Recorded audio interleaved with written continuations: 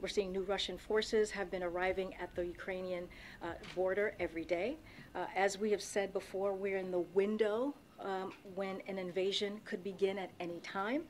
We will not comment on any details of our intelligence information, except to say that it could begin this week, despite a lot of speculation that it would happen after the Olympics. Again, something that Jake Sullivan said right here on Friday. It remains unclear which path Russia will choose to take. The U.S. is ready for any situation.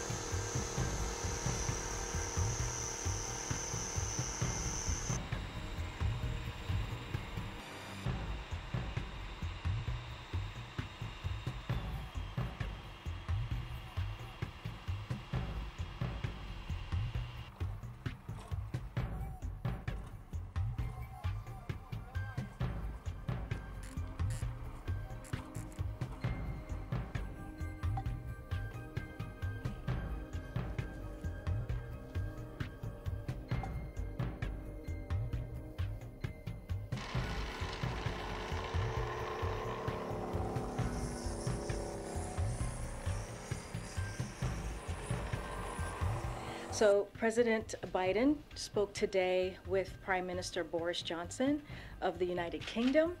The leaders discussed their recent diplomatic engagements with Ukraine and Russia. They also reviewed ongoing diplomatic and deterrence efforts in response to Russia's continued military buildup on Ukraine's borders and reaffirmed their support for Ukraine's sovereignty and territorial integrity.